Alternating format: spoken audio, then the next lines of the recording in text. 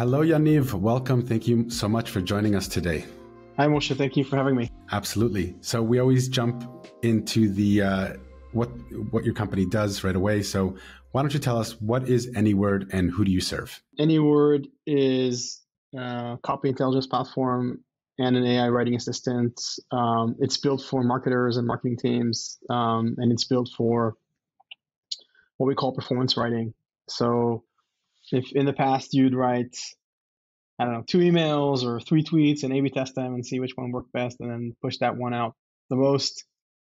Now with LLMs, you basically have to you can generate 1,000 emails with a click of a button. Then you really have to know to write the right one. You can't really A/B test 1,000 emails. So the whole mission, our whole purpose is to help you choose that right copy variation. And we specifically are focused on short form copy. So that's kind of like our sweet spot. So emails, ads, social posts, and we have like this data driven product that helps you target your copy really well. Every word really matters. In short form, that's to contrast against blog posts, longer form content. Is that right? Yeah, like everything that actually moves the needle and is measurable as far as conversion rate and engagement and things you can put in your website or in any kind of like messaging. We have a lot of kind of like our own data, and we match that with yours about your historical performance, and then we help you craft the right messages for your audience, your channel, and your business goal. And SEO and kind of like long form articles is more of how to win with Google, and that's less. We do that too, but that's not our sweet spot and focus. Cool. Well, we'll come back to that in a bit, but I'd love to learn a little bit more about the company and your background. You guys didn't just recently come out of the woodworks with everybody else that's raising their hand in this new AI renaissance right now. You've been at this for a while. So can you rewind us to the history of Anyword and how you guys started? So Anyword is basically a spin-off of a company. We started, me and our co-founders, Adam and Ariel, back in 2013. That company is called KIWI. It's still doing well. KIWI is a SaaS platform and a managed service for publishers. It helps them to basically distribute their content to the right audiences. So New York Times, Washington Post, CNN, NBC. Once they write an article, then they basically have to push it out, and typically they'll do it with social posts, but also with ads. And KIWI was the platform that helped them do that.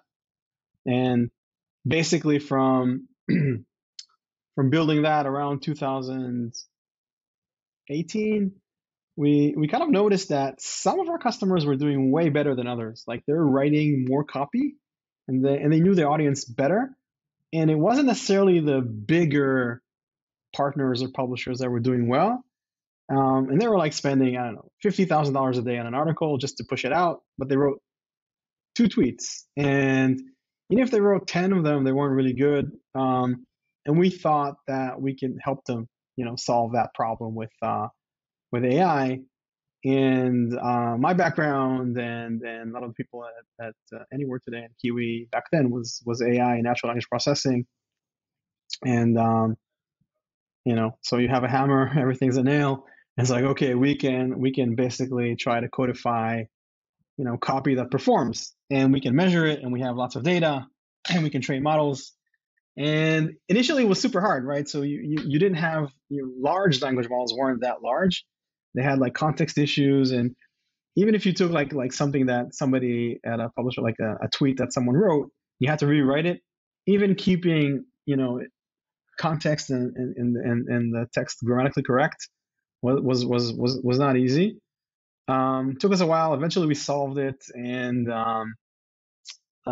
we didn't just solve it where we're writing the copy, more copy variations. We're doing a better job than the actual writers. So we kept on testing it, and turns out that predicting copy performance is super hard, even for experts, right? So we had at KIWI, we had an in-house team. We still have one of copywriters, And we tested how well they knew what copy would outperform in A/B tests. And they're kind of like slightly over 50%, like slightly over random. So if you give them a pair of copy variations, they know sometimes or more times than others what will work better. And they also didn't agree with themselves. So like if you gave them the same pairs, like after 3 months, they weren't that consistent. So it's super hard to guess what will work. But turns out that if you train an algorithm or LLM and you have the right data, and we had amazing data, like the world's best writers writing, for over a long time, and A/B testing, you can pretty accurately predict what will work. Today we're at 82% accuracy. So if you give a model copy variations it hasn't seen before, and you know which one would work, you kind of like predict which one is better. And it's getting better all the time. So accuracy with regards to the prediction.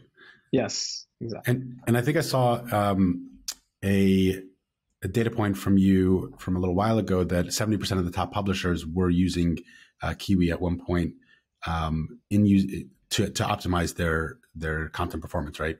Yeah, KIWI basically working, still is, with most of the top publishers in the US and North America. And are you still running that company simultaneously, or is that are you focused on Anyword? So there's a different team now, new CEO, different R&D, different product. They have a different go-to-market. Once we kind of like thought that we can solve this, just a Facebook post or a tweet or something small like that, we thought, good, we can pretty much apply our methodology and our data across all forms of performance writing. And there's just so many use cases. And so we at that point we spun out Anyword, and today I work just on Anyword, and kind of like the company split. There's around 60 of us, slightly more, 40 teams, 40 people in Anyword, and around 20 in KIWI. And Anyword's focused on marketing teams and extracting the data from your organization, teaching your LLM how to write better copy for your audience based on your data and our data. And KIWI is more than copywriting. KIWI is focused on the entire distribution of content for publishers. Got it. You mentioned they have a different go-to-market. So KIWI is more of an enterprise product, right? You're selling to large publishers. Talk to me about the go-to-market for Anyword. Is it product-led motion? Is it a combination of product-led and sales-led? How have you grown? And I think you've just reached 1 million users. So huge congratulations on that milestone. It's amazing. Thank you. Anyword's product-led growth. 100% of our enterprise sales are and consumer sales are inbound. KIWI was sales-led growth and enterprise focused. And we were looking at, so we've been thinking about this problem from a business perspective and from a technical perspective for around 5 years now. So we were 100% sure that even in the early days of LLMs, like when you use GPT-2 or BERT, like really much smaller models with limitations, we were sold that this is going to write everything. Like this technology is going to help marketers write better, and most of what you're going to be reading is either AI assisted or AI written. We're trying to convince people that there was like skepticism. Today there's not that much skepticism, but when we kind of thought about this problem, I was like, okay, now we have to. How are we gonna? What's our go-to-market gonna be? Yeah, pretty clear that if you have a product that you can understand in like 5 minutes, text in, text out, you have an opportunity to build this PLG. Free trial, freemium motion, and we had to take advantage of that. So we are now, we rank really high in searches. We got a lot of really positive reviews, and that's kind of like a flywheel that keeps helping us out. Great. And product-led growth still requires some sort of inbound acquisition channel for people to hear about you. Obviously, the adoption happens mostly user-led. So to drive those users to the site, you mentioned inbound SEO. That's been an important factor. You have a ton of really great reviews. I noticed on on G2. You have 1,000 plus reviews for a 4.8 star rating, which is really good. Trustpilot as well, 4.8 stars. Capterra. What did you do to drive? Well, did you do any focused efforts to get more reviews, possibly incentivizing users, customers to write positive reviews? And I guess just taking a step back, what would you point to suggest why customers seem to love the product so much, right? And they're raving about it to that extent. So that's kind of an interesting question. The first one, first of all, yes, we invested in reviews and triggered or prompted our users to give us good reviews. Sometimes offer some access to new functionality or more features, and really invested in that early on. And traffic comes organically, but also we do paid acquisition. Obviously, we eat our own dog food, and we optimize landing pages copy and the ads copy. What drives people to kind of like Anyword is a moving target, because the space is changing so rapidly. So early on, we were saying we're going to market and say, hey, we can tell you which one of these work better, and our value, our promise is 20% lift in whatever you're doing in marketing. This is really the easiest 20% lift you'll have in any marketing acquisition or retention channel or campaign you're doing, and it's super hard to get that lift. But if you just change the copy, that's easy, and we'll tell you what to do. But turns out that you have these like premium tomatoes you're selling to the market. Everybody's like, okay, just give me tomatoes. Like, I haven't seen AI that writes an article or stuff like that. And then we had to like figure that out, right? How do we differentiate ourselves? And then, but people want tomatoes. They want an AI that can help them save 2 weeks of work writing an article. And for us, it's always been building the features that are like basically the category definition of an AI writing assistant, but also building our copy intelligence platform at the same time. So we are, plan our poll and saying, all right, we are that company that tells you that. So I think over time, and we see this in product numbers and retention and everything, is people that we retain and like us use our performance prediction heavily. And it's just going more and more that way over time. Specifically after ChatGPT, we don't have to explain to people that AI can write and write really well. Now, an expert marketer wants to use LLMs. There's a bunch of challenges. Okay, so first of all, the LLM doesn't know your company, what worked for you in the past, what you should or shouldn't say about your product or brand. And then Anyword does, right? So Anyword that has like the infrastructure layer that connects to your ad channels, your social channels, your emails, your website. We have a pixel and some code on your website, and then basically have to like index all that, aggregate that, and then create some inputs back into your whatever LLM you want to use. You can use Anyword, you can use others, and then to generate high performing copy, not just save you time. So I think there's more and more headspace into this can drive real performance, and that's super valuable for enterprises, as well as save you time, which is I think by now obvious. Right. You touched on a lot of threads there that I want to pull on in this conversation, but let's kind of pick on specifically positioning and competition. Right now, it's a very competitive space. There's a lot of new companies that have popped up that are built on top of ChatGPT or OpenAI's APIs, GPT-3, GPT-4. So you have a lot of folks that are making similar claims. And of course, you have some that have really been around for a few years, maybe not as long as you have, that have gotten a lot of attention, like Jasper, even Copy.ai, a couple of those companies that they've raised a ton of money. I think they raised over 100 million last year, and are looking to dominate that AI writing assistant space. So talk to me about differentiation and positioning. You said a few things that I think stood out as relates to Anyword with regards to copy intelligence and performance writing. Those I think are unique angles that Jasper and the others don't necessarily focus on. You also have some language on your site that talks about a post-generative AI marketing, which I'm not sure what you intend by that. So if you can elaborate and unpack, how do you think about the positioning for Anyword and how has that evolved? And then we could talk about like differentiation and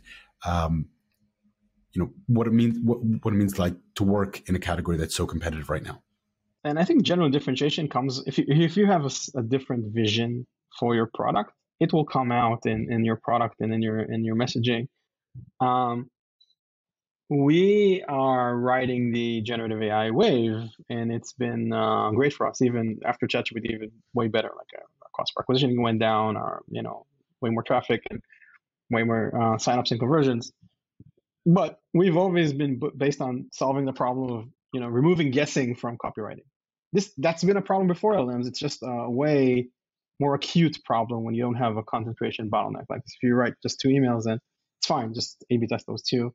But if you wrote way more, and that comes out in our product is we can score your copy, and we can tell you how well it will do for an age and a demographic, how to improve it for your target audience, for your chosen channel, age, demographic. There's different copy for different business goals. Like you want copy that converts, copy that engages, and if you go into Anyword and you go into like something called the Copy Intelligence Platform, you're going to basically see an analytics platform, analytics for copy. Having said that, with generative AI, you can basically now apply analytics to writing, and then we have that AI writing assistant. So I think the AI writing assistant, it's pretty similar in most like to Copy AI and Jasper and all those writers of the world. Like I said, there's like table stakes for leveraging LLMs across marketing. But I think where we're seeing most of our growth now, and especially enterprise growth, it's more in the data part, and we don't see a lot of competitors there or any, because I think their vision, which is great. Those are great companies that you mentioned. I think their vision is to basically help people. Everybody can be a writer. Everybody can now, leverage AI to make their work easier and better. While we want to go to an expert content creator and say, hey, LLMs don't just write content.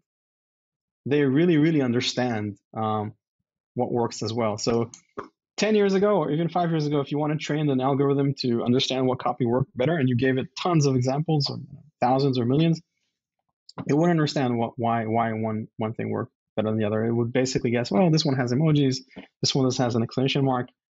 The deep understanding of context also allows you to train a model and say, well, I know that when you sell Pampers to parents, you should probably slightly try to scare them to why they should be using that instead of fear of missing out. And that's a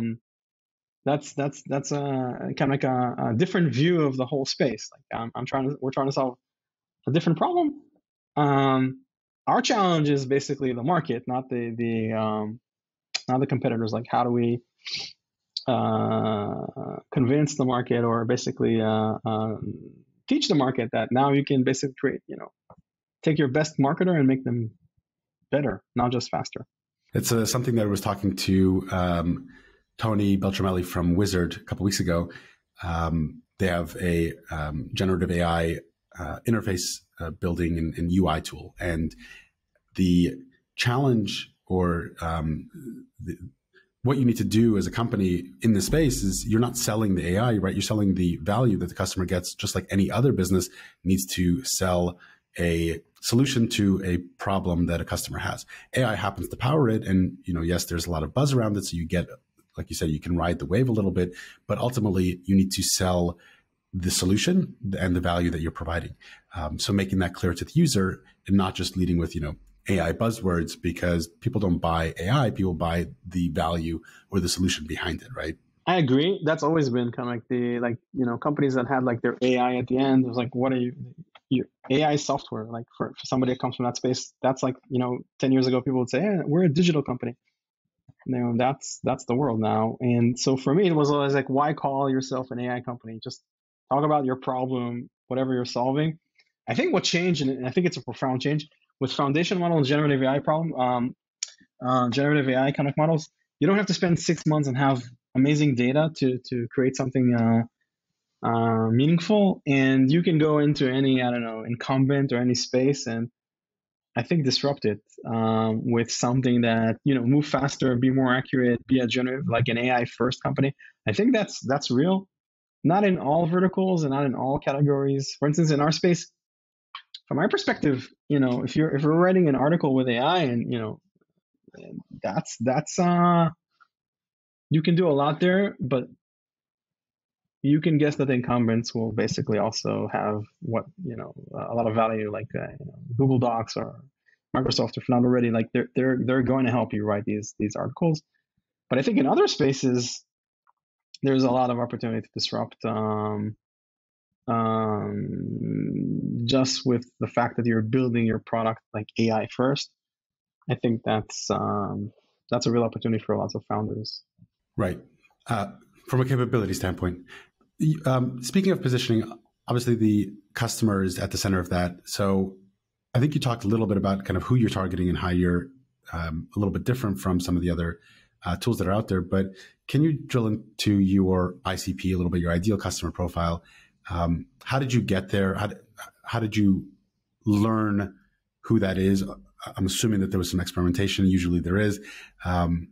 Talk to me about that journey and where you landed with that. Ideally, we start with performance marketers. So they'll run ads and they'll measure them, or they'll do some growth marketers. So they'll A/B test copy on the website or emails.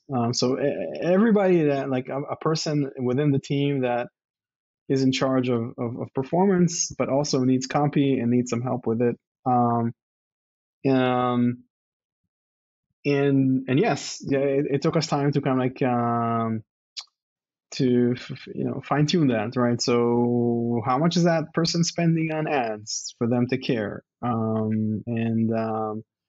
Where do we start with? So like if we start with the Google Ads team, we can show value very, very quickly. Like just if you're spending $100,000 a month and you're using Anyword to write your copy, you're going to see $20,000 back just by changing your copy, and then we can convince you to use Anyword and other channels. Initially, when we started, we're seeing a lot of blog writers, just general content marketers and copywriters using the tool, and we're still seeing them today, and that's fine. To get them to stick around and accrue value from Anyword, they can use Anyword for its. You still get out of the box like our performance prediction based on Anyword's data across all channels. But if you really care about performance, then you'll upgrade with Anyword, and then that's where our ICPs come in. So the performance marketers really care. Copywriters kind of care. Like you think about writing itself, generally the person that writes content a lot of time in marketing teams doesn't even have access to performance, or they're not incentivized. We think that will change, and it's changing over time. Now that everybody's writing under a team, like everybody will use some sort of LLM-based tool to write something, and we don't think there's going to be a winner takes all. Like you might use AI from Notion, or you might use Jasper, or you might use Google Docs. Doesn't really matter. You still have to tell the LLM what to write about, and you still have to understand what to publish. And if you really care about performance, then you'll go to Anyword. And if you don't, you just use other tools, which should do a great job. Yeah. Unfortunately, very common that writers and sometimes even content marketers are not as close to the data and the performance as paid media or what's called performance marketing, which is unfortunate. And I agree with you. I think it is changing. And I hate to harp on competitors, because I understand that you're building something unique, but it's also, I think it's important for founders in our audience that are building in competitive space, and there are lots of tools that pop up, especially now that it's becoming easier and easier to stand up a company, even in the AI space where so many things are available out of the box to you. How do you answer that question about defensibility, right? When let's say you're fundraising and VC say, how are you going to compete with Jasper or Pencil or Google and Microsoft? You have articulated a really clear vision. Is that enough? Is there a TAM expansion that's necessary in order to really articulate that differentiation and defensibility of your company and of your growth? Anyword collected 7 years of data that's very, very accurate around what will work. You can't just get that data by, I don't know, scraping the internet, just public posts or stuff like that. It's not going to work. Do some companies have similar data? Yeah, really big companies, right? And then can they kind of try to build Anyword? Possibly if they really cared, but I don't think it's their focus. So we knew where our defensibility comes from going into Anyword. That's one of the reasons we actually launched Anyword. This is why we thought this was defensible. We were thinking about this problem. Like, okay, everybody can use an LLM. Like, it's easy to use a foundation model. You can train your own. It doesn't.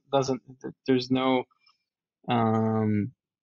Everybody can stand up the technology and the company, but we knew that where our bread was buttered, and you can look at all these competitors. You're not going to see someone that can claim to predict performance for your ad, and it's not a coincidence. You have that your technology has to work and your prediction has to work, and you have to have really, really accurate and good data, and you have to have lots of it.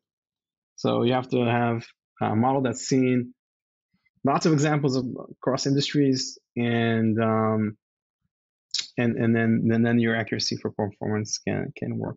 So proprietary data is one differentiator. Yeah, I think that obviously if there's a new space and there's a race to being a leader, I think that you can also win like that. I think a lot of the big winners in the last evolution from desktop to mobile, for instance, there was just like the early companies that had great execution and an accurate vision about what they want to. But the first ones often don't win, right? So if you think of like the browser wars, there were 10 or 15 before Chrome and search wars, and even mobile, right? iPhone came out in 2007. There was plenty of mobile devices before then, and BlackBerry and others. So being first to market isn't necessarily the strength that people assume it is when it comes to capturing that market, because you spend so much time educating the market and bringing customers.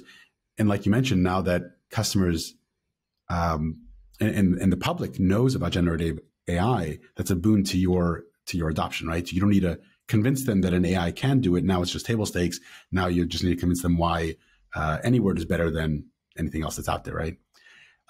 What about the model itself? So if I understand correctly, you're not built on top of GPT-3, which is most of those products are. You guys trained your own models from the get-go. Is that a differentiator, or that's just kind of a sort of how the sauce is made sort of decision that doesn't necessarily have a huge impact on the product? I don't think it matters that much. I think first of all, we use our own models for most of the templates and use cases, especially when we need low latency and we need to really fine tune a model and have high accuracy in prediction. But if you're like, some of our features are built on top of foundation. Like we'll just plug into an API. There's no. If you think about software development and you go to a customer and you show them some sort of very thin early mock, and they, especially enterprise, and say, yes, I like it, and you go and build it. 10 years ago with AI, you couldn't do that, right? You couldn't say, hey, do you want this? And they'd say yes, and then you go back to the model and it doesn't work. And it takes you like 3 months to figure it out and it doesn't work. With the foundation model, or you can do that. Again, you can just go really prototype really fast. You'll have something that kind of works most of the time. And once you have product market fit or somebody likes it, then you can go back and improve it. So that's how we've been approaching development here. Early on, we just built our own models, and it was way slower. Like we were like, whoa, like we can just now create all these amazing use cases on top of a foundation model. And then once we kind of like know exactly what we want to fine tune, we can go and do some post processing or pre processing and really affect the model itself or host it and fine tune it. Got it. Let's go back to your growth and acquisition. We talked about SEO, paid acquisition, user reviews. Community, I think, is important for you, right? You have a Facebook community of 10,000 plus users. How have you leveraged that, and any other methods or channels that you've used to enhance word of mouth referrals? Anything you can tell us about your growth there? So we obviously leverage influencers and affiliates as well. The people that use the product a lot, we approach them and say, hey, what do you like? Especially if they're within our ICP. So they can tell a great story about why Anyword worked for them and how it's different. We use the community a lot to test new ideas around product. It's a great channel for us to understand what our customers are looking for. And just a channel to basically, interview people. Sometimes they don't even wait for us. Like we want, this to change, or we're looking for this feature.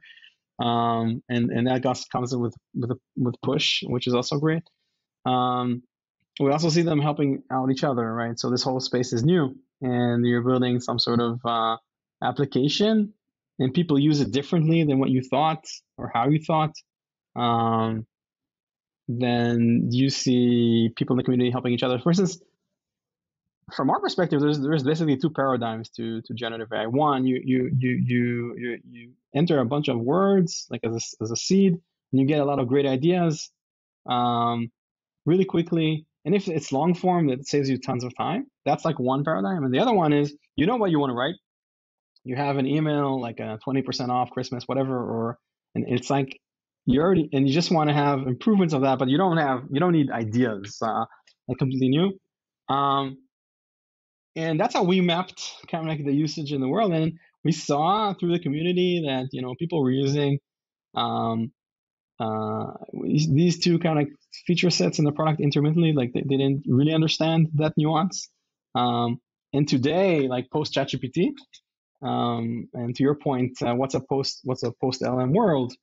Post ChatGPT, people are actually using to actually write a prompt. Like they're used to that. They're actually already expecting to tell the AI what to write, and then through our community, we kind of understand like how that should affect how people adapt our product and work with it. Just to go back to your point about what's a post LLM or generative AI world for marketers, that world looks differently. So before you had LLMs, you used to have like in marketing maybe two people that would write your content marketers, and they would provide copy and content for every channel on the team. There'd be experts. They have some institutional knowledge about what works, like what actually worked in the past. Like they understand their space really well. And they had an understanding of what the brand guidelines look like and what the brand wants to be. After LLMs, they're not needed to write content. They approve content. Like, so you'll use whatever tool you want, the person with running the ads, the person with the emails. And so now we have 10 people writing content generally. They are not experts. They have zero institutional knowledge, so they don't know what worked and what didn't work. And that's like a new problem. The problem just basically the bottleneck moved from writing to, copy management, asset management. I've done this in the past, and we've tried this. It didn't work. And that used to be a nice to have, like kind of a pain before, but now it's a real pain. Like you're generating all this content and really kind of make heads or tails of it. Just back to your point. Sorry, to what's a post LLM I've already, in my work, shifted a lot from hiring writers to hiring editors, because you don't need a writer to write anymore in most cases. How do you see the generative AI space changing marketing departments specifically over the next, let's say, 1, 3, and 10 years, both in terms of like how they're structured and what they're producing, but also, I guess, in terms of job loss and productivity and are they going to be replaced? And, what kind of, are we talking about like a 10-to-1 ratio? Any thoughts on that, or dare to make any predictions there? The way I see this is like a smart calculator. And a calculator, is not threatening to a mathematician. Mathematicians are not scared of calculators, right? So computer scientist is a mathematician in a way. There used to be days where people used to do long arithmetic by themselves, right? And then a calculator does that. There still has to be a person that sets the equation. Like, what are we trying to solve for? What are the parameters for that? What's the strategy? What's our target audience? And then have the calculator write it in 50 different ways, right? So, and how will that affect the job market? Yeah, I think at the low end where you had the person that was just helping people write meaningfully well, I don't know, in English, kind of good content, where people needed help with that because maybe your English isn't that good and you need help with that. And I think that is where AI is going to be very dominant. At the higher end, I think, like I said, you still need the experts. You need someone to define like what actually works. What do we want to say about ourselves? What did we try in the past? And then that is so like I don't expect the makeup of the marketing team to change. Maybe the job description a bit, but you're still going to have that content strategist, the content expert, copywriter, and they're still going to have to basically learn how to use these tools. But they're still going to have an opinion in editing and stuff like that. For how long though? I mean, thinking about like multi agents where you have different models that are working together, prompting each other and interacting with each other. Does that still hold true, where you need that human in the middle? Anyword wants to be data-driven writing. We don't want to call ourselves AI writing assistant. That's a human decision, and that still matters, right? So we want to position ourselves in a certain way because there's a lot of strategic, considerations about where we're going, and it's just not Anyword. All of our customers also have a perspective about how they want to present themselves based on their strategy, right? And how they position themselves. Can AI do that? Yeah, not great. Like, doesn't matter if it's the smartest AI in the world, read everything. You're bringing a new, innovative product to the market. You probably could ask, AI, give me a bunch of ideas, and they're all going to sound great, but not all of them are going to be great. And I think eventually you have to have conviction and some sort of intuition about what works, and that comes from an understanding of your space, an understanding of your customers, an understanding of your product, understanding of and this calculator has seen some stuff, but it doesn't really have the nuance for that. So yeah, I don't think that is going to get replaced. I'm not one of those people that says, well, AI is going to take over the world. It's scary. I'm not. It's a statistical word guesser. It's just basically that. Sounds cool, but it's a magic trick. It's a parlor trick. Now it is.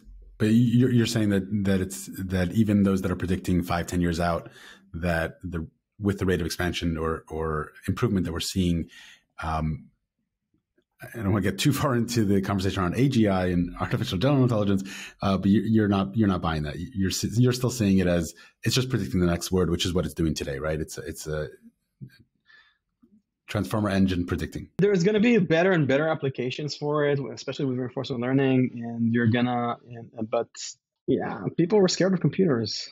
You're putting aside the scary science fiction type scenarios that are dominating the news right now, but even just kind of the day-to-day of what we're already seeing, where a lot of blog posts, a lot of content, ad content, news stories is being written by AI, generated by AI. How do you see the consumers reacting to that? I've seen some parallels. People have used the example of Adobe Photoshop, right? That like we had art, and then we had photography, and then we had photography, and we had Photoshop, and consumers adjusted, right? So they know that magazine covers are edited, and they have that in their mind, and they know that. Do you think that consumers are okay with their ads, their media, their news being written by AI? Do you think they're just going to take that with a grain of salt and realize, yeah, it's probably 70% AI, 30% human, or how do you think consumers will react? I think for text or for language, I think it's different than for images. I think there's it's very hard to understand what plagiarism actually is now. Like, what is plagiarism? Like, if I read an article and I read 5 articles, or I read 3 books, and now I like summarize them by myself, or I use the AI, what's the difference? Like, I basically summarize them now. Is this like new? Is a derivative of the original content? So I think that's like an issue. I think from a consumer perspective, it won't matter. You're already, from a personal point of view, from a consumer point of view, you already are exposed to infinite amount of content. There's a lot of people in this world. They're writing lots of stuff. They're all trying to reach you in their feed. Why would you like? You're still gonna get, I don't know. You open your your LinkedIn feed. You're still gonna read 50 posts. So AI wrote them. Some of them were AI assisted in writing some of them. You're not gonna be able to tell the difference unless you're not. There's no way you can fact check. You can't.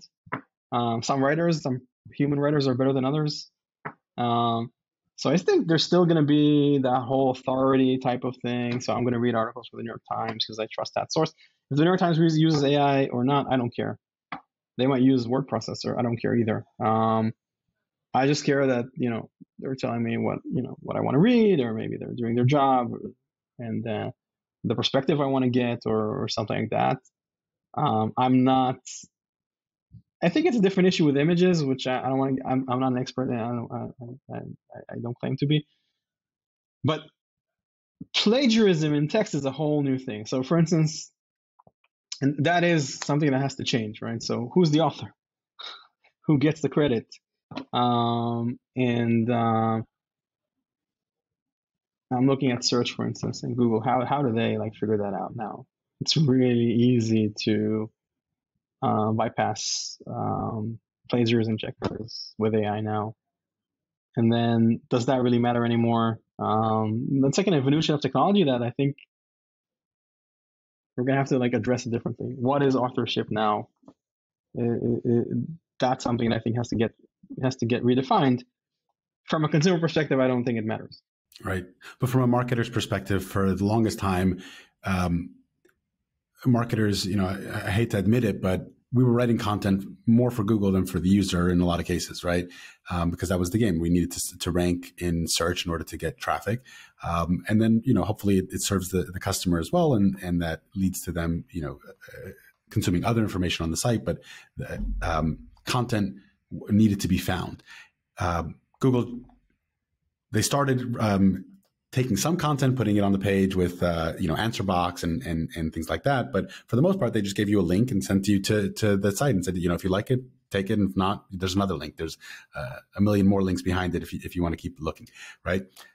OpenAI, obviously, ChatGPT doesn't give you any sources and just gives you an answer. Sometimes it hallucinates, sometimes it plagiarizes, and it's up to you to figure it out. And then you have Bing and Perplexity.ai and a few others that are kind of in between. They're giving you a result that's AI generated, but they're also giving you sources. What are your thoughts on kind of the changing SEO landscape and maybe just even the search landscape? Do you think people are going to start moving away from Google search and using a chatbot for certain queries instead? Any thoughts on search and SEO? I think if you want a source or not depends on the application. A chatbot and search are not the same thing. You might leverage some of the chatbot or LLM kind of modalities in your search experience, but they're not the same thing. I agree that if you were looking for questions to your just general answers and you had to search for them across the web, you're not gonna need to do that anymore. You can just, hey, what's the best place to visit in Thailand? I don't know, and then you get an answer instead of looking at 5 different review websites and stuff like that. So that definitely is going to change. But sometimes you're looking for something specific, and Google's kind of business, objective is to get you, yes, what you asked for, but not only, right? What people find useful, and it's and still in that perspective, they have they're still very dominant about what people find useful, as an answer to a query. So for them to basically add this like very smart summarized answer on top of what, hey, you might want to, check this new product out that you haven't heard of, it's relevant to your query. I think they still have that going for them, and that's going to be valuable. But there's going to be less search, less traffic, obviously, and that should be expected by everybody in the space. Like everybody that's trying to, yeah, you're trying to be found, but I think Google is always. I'm not privy to what's going on there, but I think that they're trying to solve how do I provide value for the query, and that value is, it's not clear what that is. It's not just giving you the accurate answer you want, but also exposing you to links that might create some value for you as well. Got it. Any other thoughts on just the impact that AI is going to have on society as a whole? We had an episode on AI ethics. We've had an episode on AI in the metaverse. It's an exciting time to be alive. Things are changing quickly, and it's going to have profound impact, I think, in a lot of areas of society, government, corporations, etc. So any thoughts there, any concerns that you have about what's happening? And also from a responsibility standpoint, do you think that companies have a responsibility to rein in AI, or both from like a dangerous kind of like the scary scenario of AGI, but also from just job loss and displacement type consequences? Or do you think that it's, government's responsibility, companies just need to innovate and governments need to take care of that? Any thoughts there? That's way over my pay grade. I think if you're talking about government regulators, I think they're still trying to solve social media, right? So I think that's changing the world, and I'm not, I think most people agree, not in the best way. Yeah, it has changed the world, not in the best way, not in the way that people thought, 15 years ago, when the internet is going to democratize information, everybody's going to have access, and it's going to be great. Now they're all going to be better for it, and now, everybody has their own set of information, and they're exposed to that, and I think that's way more profound than somebody using AI to do what they couldn't do. Like, you could hire a writer, and it's not that expensive before, or you could hire lots of writers. I'm not. So how government is going to regulate it?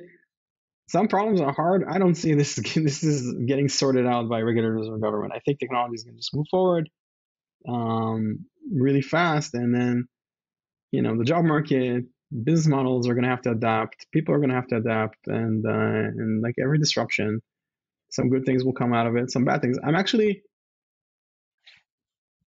this is the same disruption that computers had. Some good, some bad, but ultimately more good than bad, right? The efficiency increase was very beneficial to everyone, and yeah, there's some bad actors using it the wrong way. I'm more concerned about the effects of information bubbles and social media and stuff like that, where that's just hasn't been solved yet, and we're still kind of like trying to understand how to deal with that. I like your optimism. Yaniv, I'm really enjoying this, but we are coming up on time here, so we close out with a lightning round. I'll ask you a few questions. Tell me the first thing that comes to your mind. Sound good? Yep. All right. So what book, podcast, or newsletter do you find yourself recommending most often? I'm listening to Sam Harris. You know that guy? Sure. I think he brings in different, and also Lex Friedman. I think they're like bringing in lots of different people for different aspects. I actually enjoy, reading about generative AI, but not only. Like I think just having a big range of topics, just about chess or anything. So that's kind of like that's my main I don't know, non-work time spent. Yeah, I disagree with Sam on a lot of topics, but I really like his approach and his thoughtfulness. And Lex also his curiosity and the guests he has on. If I have the time, I try to listen to very long episodes though. Next question. When hiring, what's your favorite interview question to get to know someone? It's a bunch of questions, but I'm trying to understand if they're curious. I really want to know if they're curious about things. So typically I would ask them, like, for your last job, if you had one tip to give me, if I were going to do your last job, I was, being hired, and there's like one tip that you would give me to do well. And that tip is not obvious, like something that you've learned and you can, pass that on to me. What would that tip be? If you don't have that tip, I'm like, okay, so maybe you're like somebody else did the hard problems or solved it. Usually if you solve the hard problem, you would remember it. It's not like something that you don't remember. Either you didn't solve hard problems or either they weren't hard or you didn't solve them. So I want to understand if you remember, if you solved a hard problem. And typically a hard problem is something that you've like didn't work. And if you did that, you'd remember it. Most people can tell you. I remember a code problem from 15 years ago I solved, which was horrible. Like took me 2 months to solve that bug. It was a hardware problem. And I'm a software engineer. It was like the memory kept crashing. And anyway, and I remember trying 50 different ways to solve it, and eventually we solved it. And because it took time and iterations, then I'd expect anybody doing something worthwhile to know that. Yeah. It sticks with you. I like that one. What's one thing you'd like to change about the startup world? I think there are different types of startups, and I think it's not clear. Some startups want to be the New York Yankees. Like, I want to be the best team in the world, and I want to be that.